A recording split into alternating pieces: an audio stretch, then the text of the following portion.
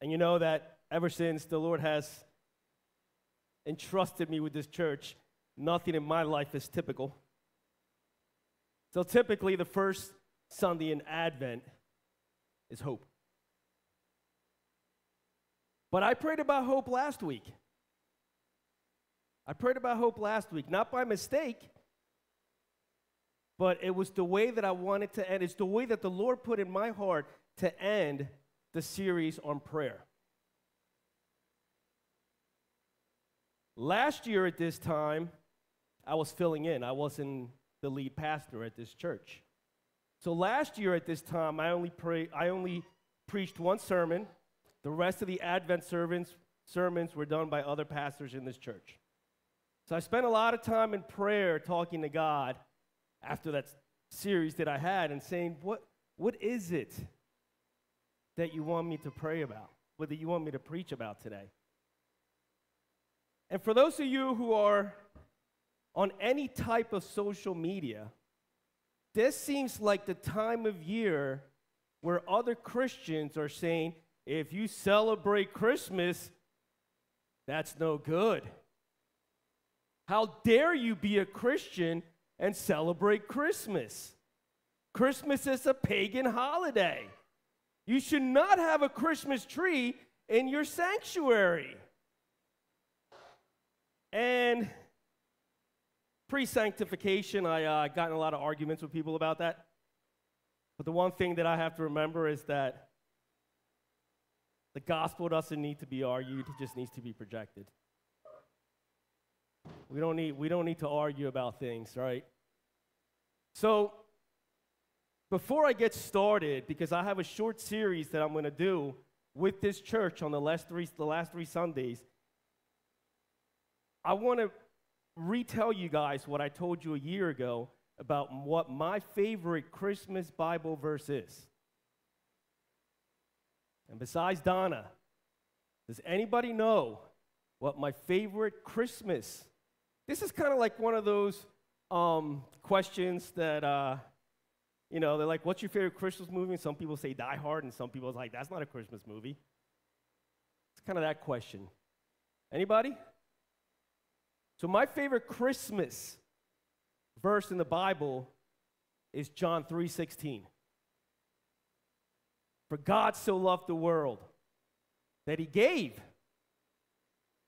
gifted us his only begotten Son, that whosoever believeth in him should not perish.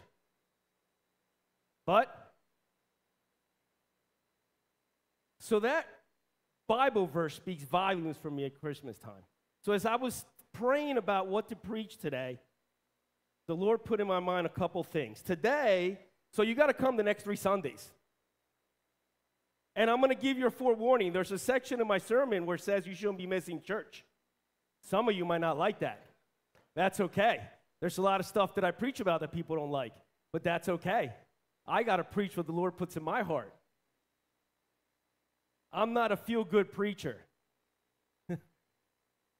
I'm not one of those preachers where you leave here saying, oh, I feel great. No, I want you to feel convicted when you leave here. So there's 3 things that I'm going to preach about in the next 3 Sundays. Today, I'm going to cover the history of Christmas and what to do with this Christmas history and how the Spirit works at Christmas time.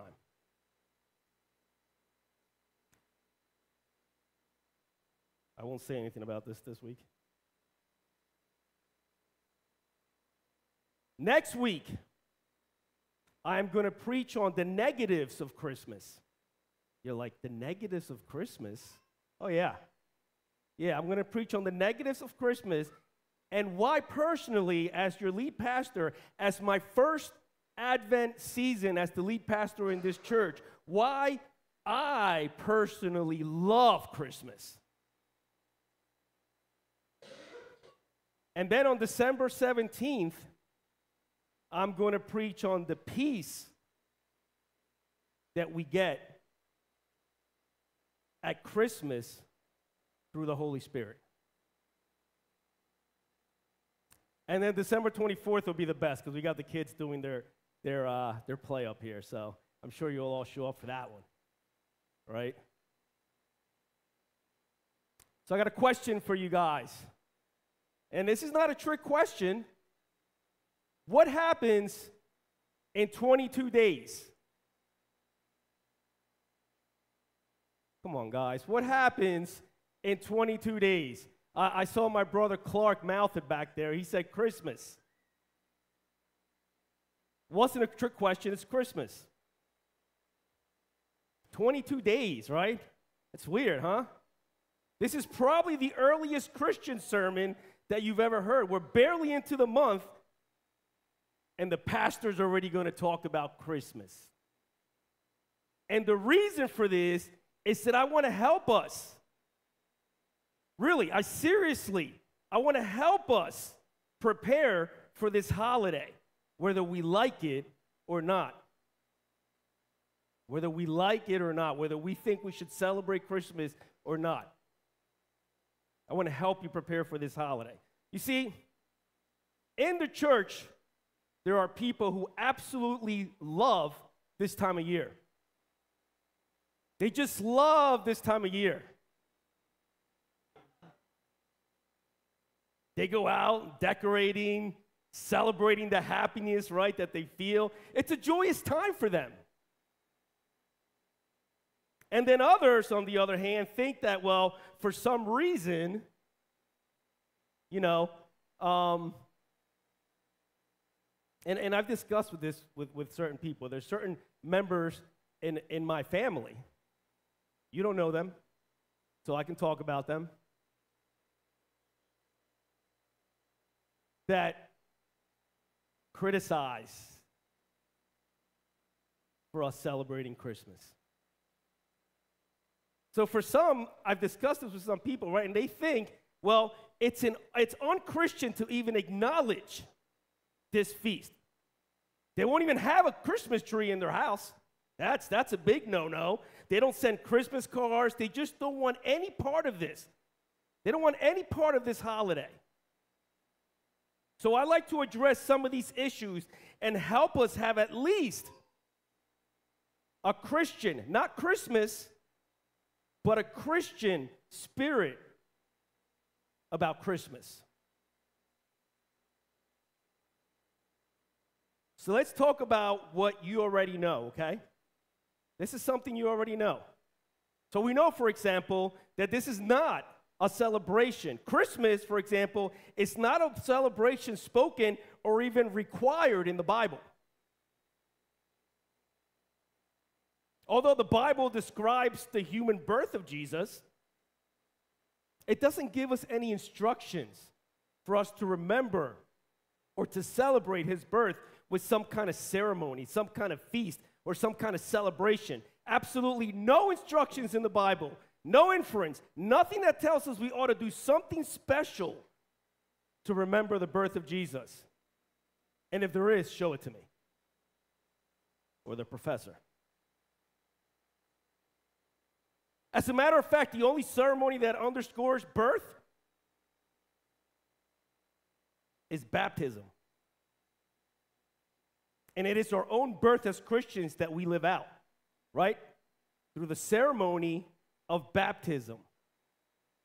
And Paul talks about that in Romans chapter 6, verse 3 to 6, right? We're buried with Christ. We resurrect with Christ, you know? That's the birth that the Bible talks about, our birth in baptism. The only other ceremony that the Bible actually, the New Testament, gives is the Lord's Supper,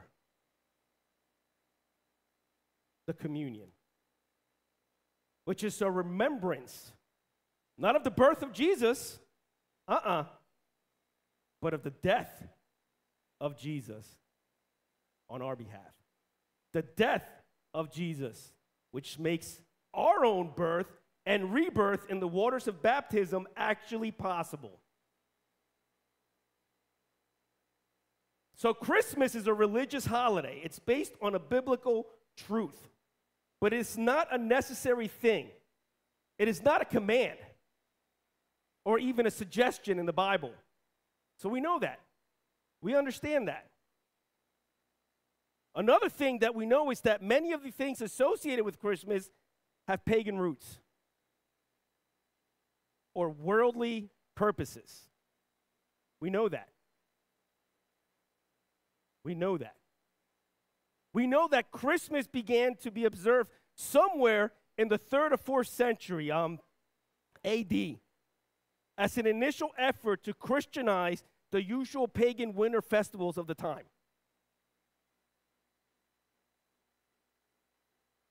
The Roman Solus Invicti, that holiday, right, along with the Druid winter rituals of that time, pagan revelry, and at that time, the church wanted to give people a chance to keep their festivals, but remove the pagan ideas. And so they introduced Christian ideas in their place.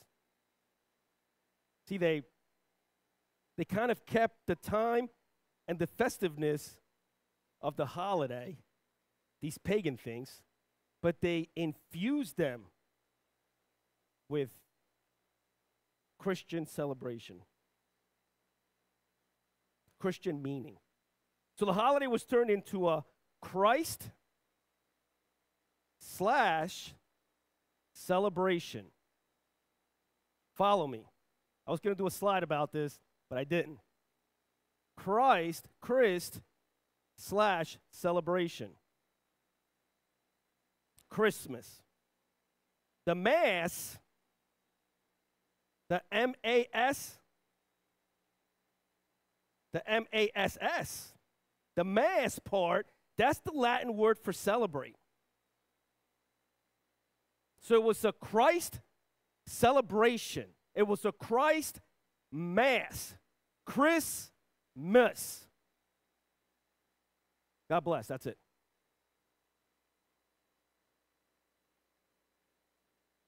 So the Druid, right?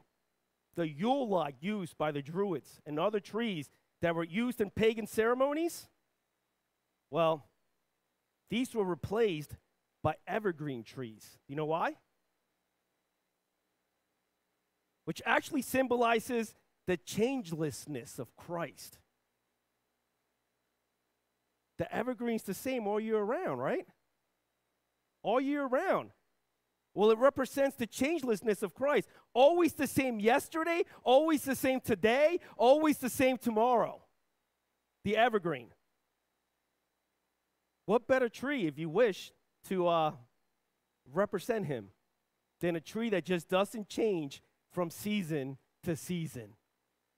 The evergreen.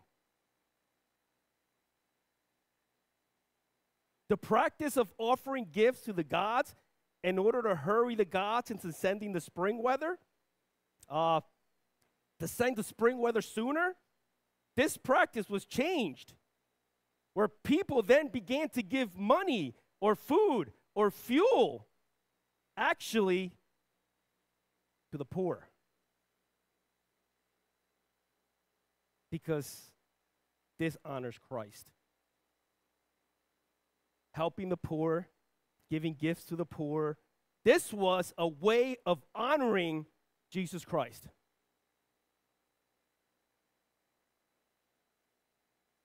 And I'm really glad that the Lord brought me this route because I had no idea of anything. And I always tell you guys, every sermon that I do is for me. It's not for you guys. So there's going to be something in here later on that one particular individual is going to think I'm talking about them. I'm not. I love doing that. So there are other vestiges of pagan rites, like, wreaths or candles, whose pagan roots are long forgotten, having been replaced with Christian symbolism for so many centuries until this day. So we recognize that even though the celebration of Christmas originally used a pagan date and some type of element, these things were converted to Christian usage. And with time, Christmas has become to be a completely Christian idea with absolutely no reference whatsoever to paganism. So that's some of the things that we know about Christmas, right? The history of the feast and how it evolved into what we have today. But I also want to talk about what we feel about Christmas, right? What we feel about Christmas. You see, the one thing that Christmas does, it brings out emotions in people.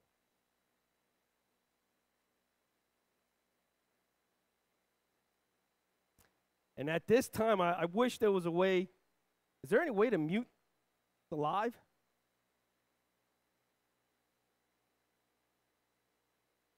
If not, it's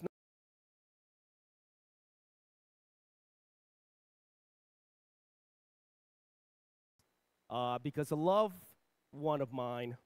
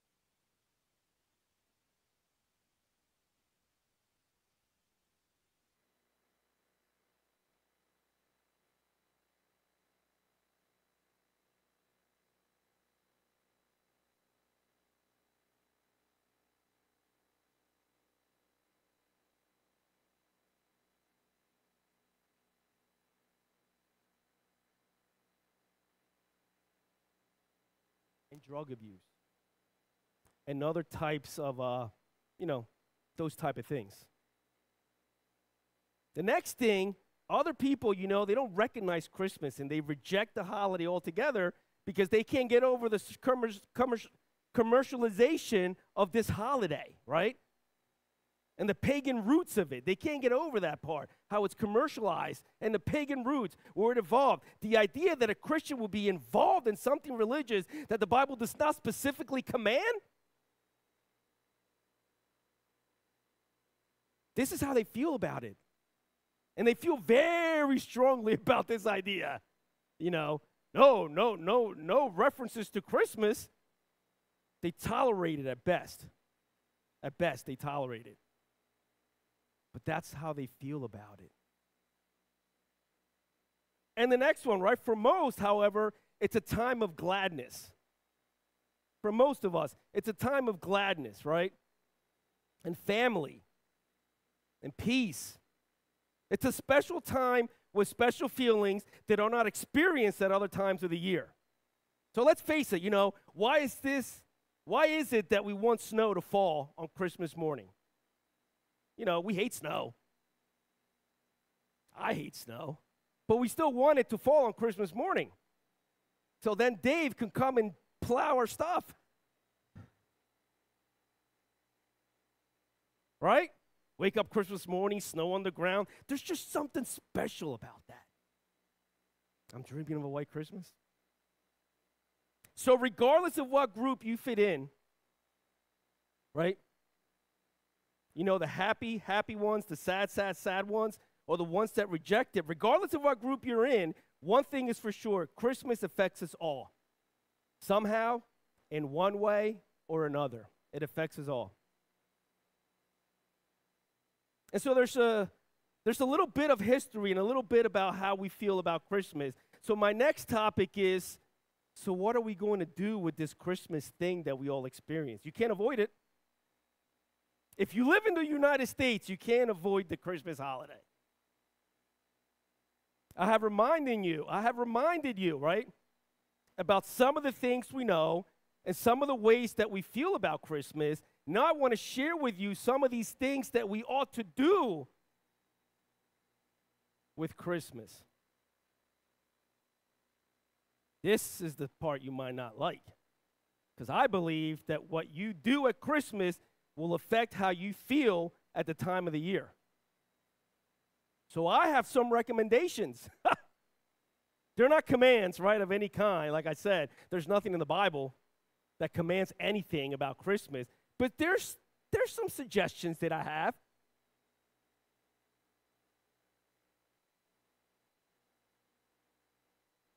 So suggestion number one is, at Christmas time, honor Christ. At Christmas time, honor Christ. I mean, there is still a Lord's Day during the Christmas holiday. So make sure that all of us, that we honor Christ, right? How ironic is it that a man-made celebration honoring Jesus would sometime interfere with a divinely appointed day of honoring Jesus? You get my point here? You see where I'm going? How disappointing it must be to God that the disciples of Jesus would not come to church to honor Jesus according to the Bible because they find it too inconvenient to break away from their man-made celebrations of Jesus Christ at Christmas time. Now, as I'm preparing this sermon, the blessing was that I didn't preach this last year when Christmas landed on a Sunday. And people had all the excuses in the world not to come to church that day. I'm not trying to make you feel guilty. I'm just preaching. You know, it's weird how it happens. Oh, no time for church. We got Christmas. We got stuff happening at Christmas. I don't have time to come to church. All right, let's get off that topic there. You know, in the Bible, it says to us, we should not forsake the assembling of ourselves together. Let us not give up meeting together, as some are in the habit of doing. But let us encourage one another, and all the more as you see the day approaching. Because the day is approaching. The day is approaching.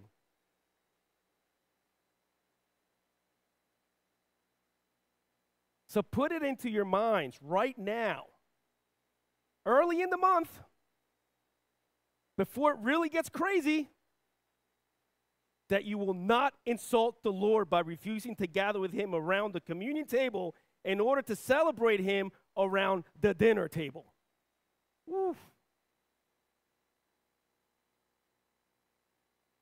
Do not insult the Lord by refusing to gather with him around the communion table in order to celebrate him around the dinner table.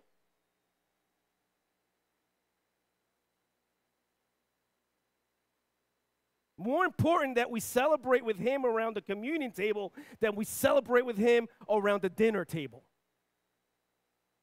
The first order of business for the Christ celebration or the Christ Mass or Christmas is to honor Christ during this time.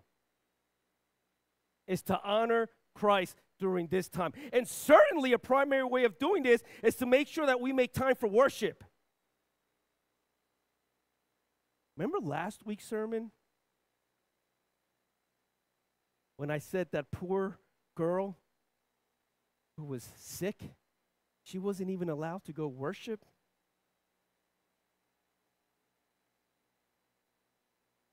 So let's keep our priorities straight no matter what time of year it is, okay? And I'll tell you, you know, in the world, there's always a reason not to attend worship service. There's always a reason. Oh, it's too cold outside. It's too hot. It's too rainy.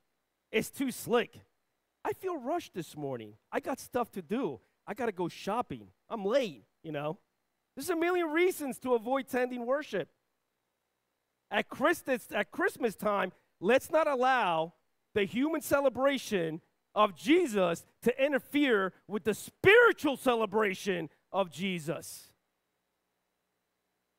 Let's not do that. Another thing that I recommend,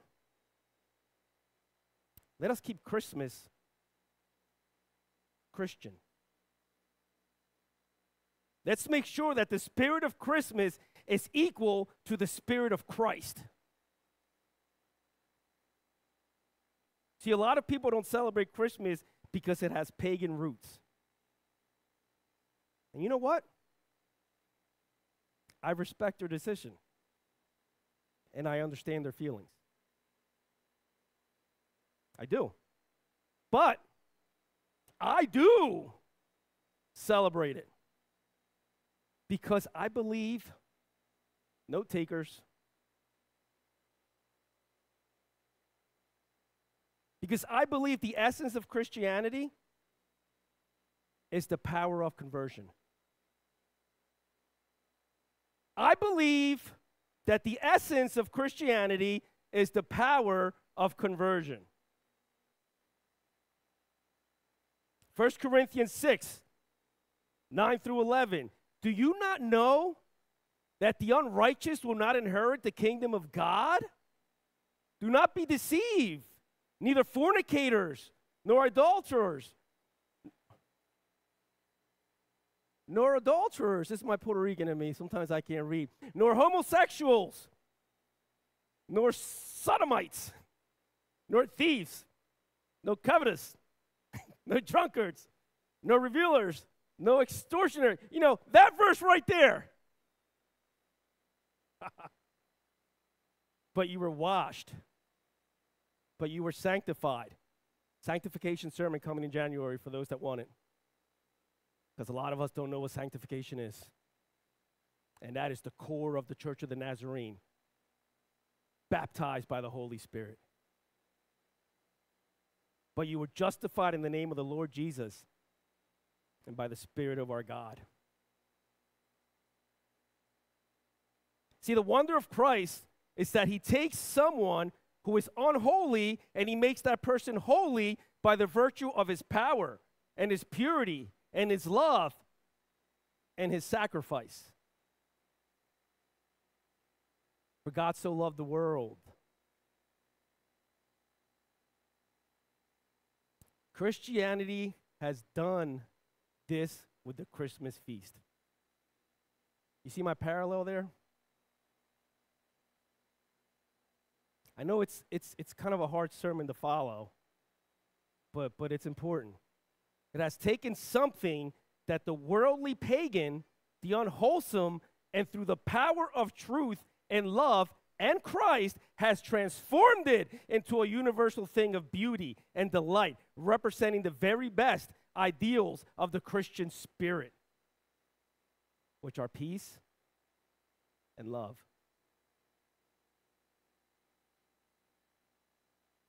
So let's not allow the world to convert Christmas and us back to paganism. Let's not do that.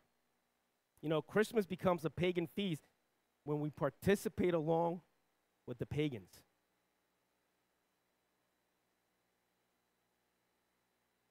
When we participate in drunkenness. You know, I can tell you, some people have their first alcoholic drink as a young boy or a girl at Christmas time. Why? Because it's, come on, it's Christmas. It's great. Yeah, you want a beer? You're 14? You want a beer? Sure, okay. Tony, let him have a beer. It's Christmas time. Let him have a drink. And there begins a 20-year habit that's hard to break.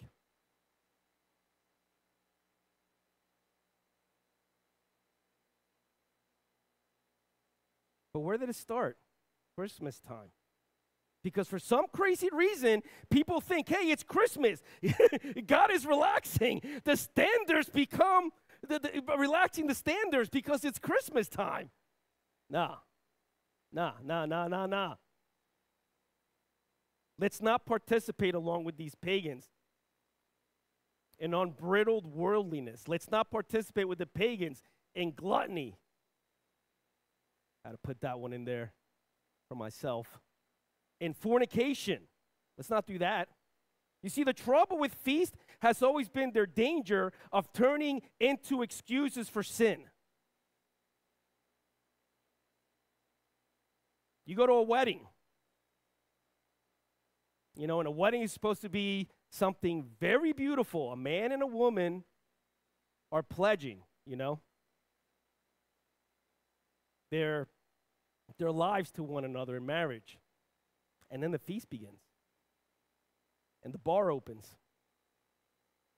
And what was a beautiful and noble thing, you know, it's not anymore, because what happens is after the bar is open, man A is eyeing woman B that's not his wife. So let's be careful what we don't. Let's be careful that we don't use Christmas as an occasion or an excuse to act in an unchristian way. To me, that would be the height of insult to God, to use something that's supposed to celebrate his son as a cover for iniquity. And if you're feeling guilty about it, I'm cool with that. Because I don't want to get to heaven and the Lord looks at me and says, hey,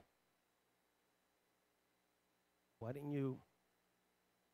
So let's not use the holiday to celebrate his son as a cover for iniquity. And my last suggestion, right? Let's make sure that we, as Christians, make an honest effort to restore the true spirit of Christ at Christmas time. You know, when Christmas began, it was done with the purpose of Christianizing a pagan society. All of the symbols and all of the practices were changed, and they were recast, right, in order to teach and to glorify Christ. A pagan practice that I mentioned before was the giving of the gifts to the gods in order to win their favor. You guys remember me talking about that? This was changed by the Christians of the era to the giving of gifts to the poor. It didn't start off with, a husband and wife and parents to children. That's not how it started off. It didn't start off as you buy Christmas presents for your family first. Woo! Christians gave gifts to the poor in order to reflect the Spirit of Christ, who gave his life for many, who came to serve and not to be served, and who said it is more blessed to give than to receive. And so this tradition that has been commercialized to the point where we almost exclusively use Christmas to give and receive presents between ourselves and our friends, and occasionally those who serve us in some way, as Christians, we should restore and return to the original purpose of Christmas. And that is to honor Christ and bless others in his name. I keep saying, I want this to be a missional church, not an attractional church.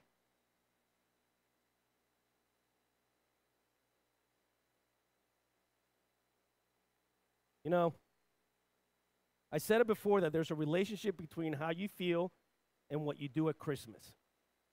For example, if you honor Christ with obedience, you will feel at peace with God and yourself, not only at Christmas, but every day of the year. Sin, is always a burden. It's always a burden. All the time, it's a burden. And disobedience towards God, whether it be missing church,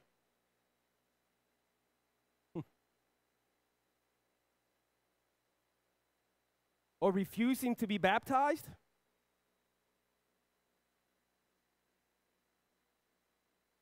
or cheating on an exam, or lying to your spouse, and shame and discouragement. If you have dishonored Christ by disobeying and wish to be right with God, well, then do that, so that you can honestly feel the peace and the joy today, tomorrow, this Christmas, and every Christmas until Jesus comes again. The sad thing is that the world exalts itself at Christmas time to get just a little aroma of Christ. It's that aroma of Christ that gives them that feeling of happiness at Christmas time, because they get just a little aroma of what is possible when Christ is first and foremost the focus of your attention. They just get a whiff of Christ. And look how, whoa, let's be happy. And people are feeling good, just the small aroma of him. But Christians, we can taste him and feel him and breathe him in fully every single day. What the world is searching for and gets a little whiff at Christmas time for a moment, we have access to 365 days a year.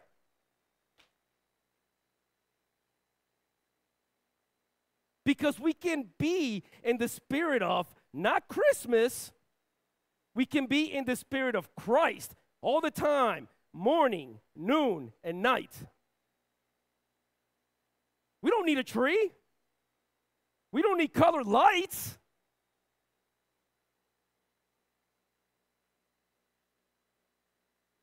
We don't need presents. And how do we do that? How do we do that? As Christians, we keep our minds and our hearts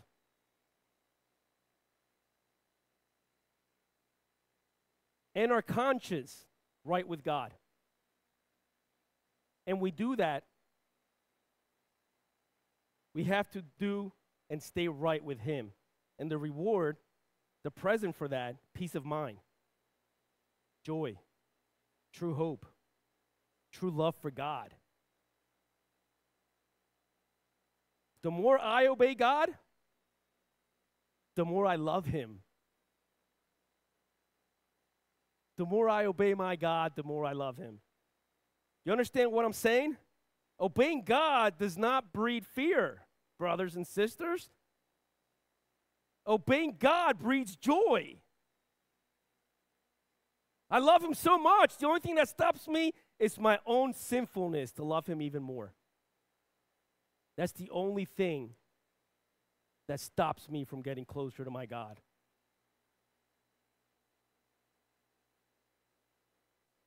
And then my final encouragement is for those who want to restore the true spirit of Christ to Christmas this year, right? If you want to make an effort to do that, before we purchase all the gifts or stock up on food and goodies for ourselves, nothing wrong with that. Let me get that out there. There's nothing wrong with that. But before we do all that, before we purchase all the gifts,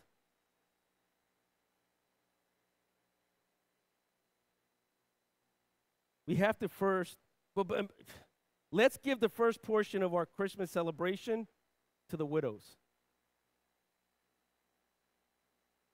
Let's give our first portion of our Christmas celebration to the poor of our church and our community.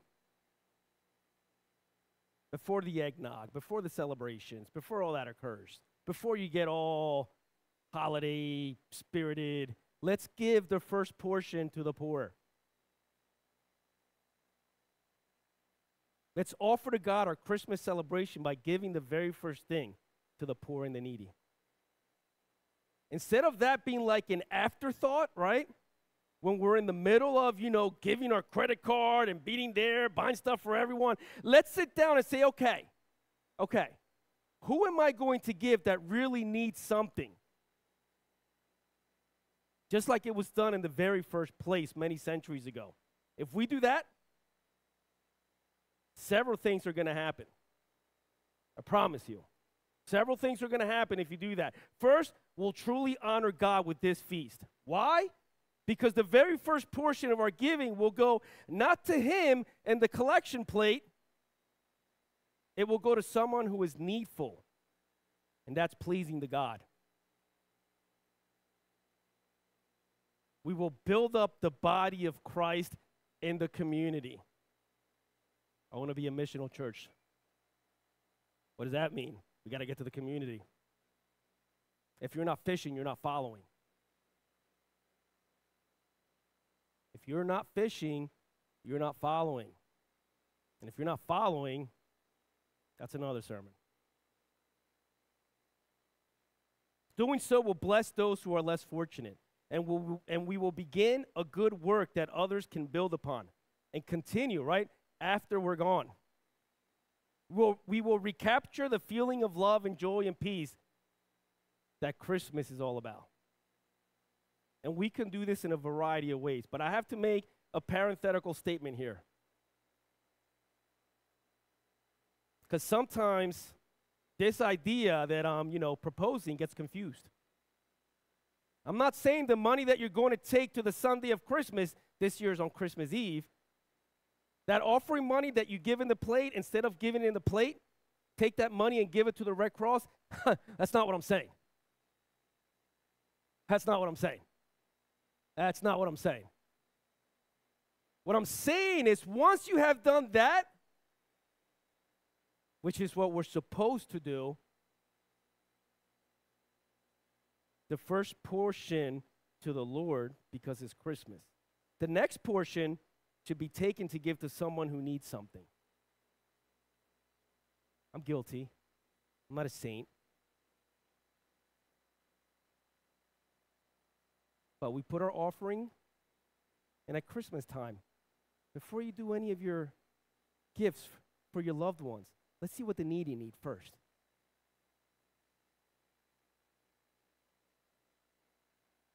And I'm not talking about your kids who want a new Nintendo game or your husband who'd like a new rifle or something. I'm not talking about that. I'm talking about the next portion. How about filling a bag or two of groceries for a needy family through Illumination or another organization?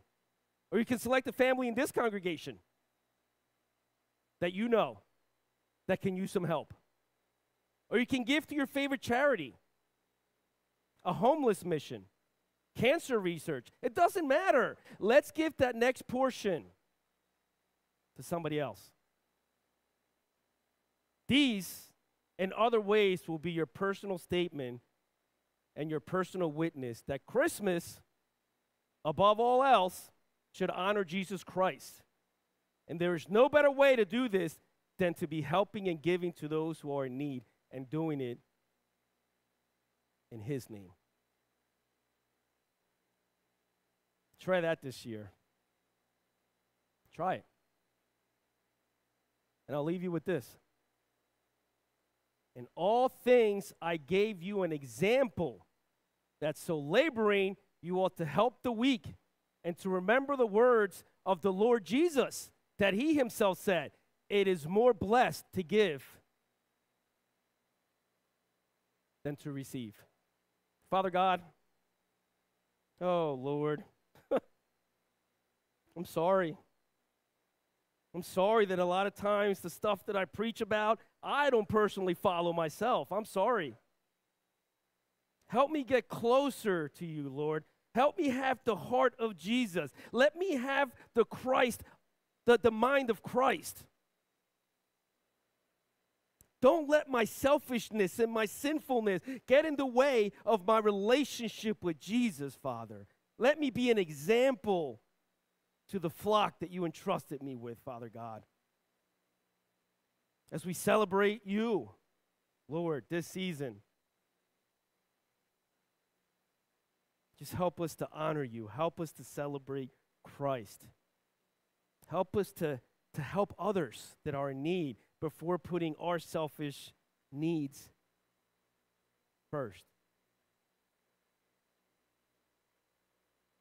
Lord, one of the things that I've always said since I got appointed to be the next lead pastor is Tom Rivera cannot lead this church. If Tom Rivera leads this church, it is done. Lord, allow me to open up and surrender everything to allow you to lead your church through me.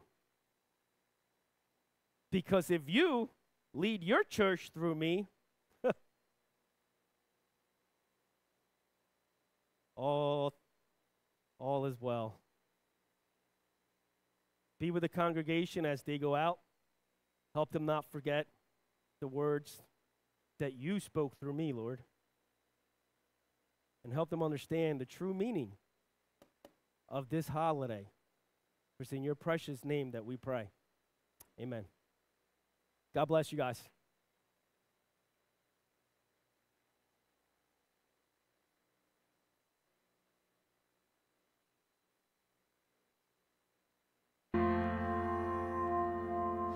We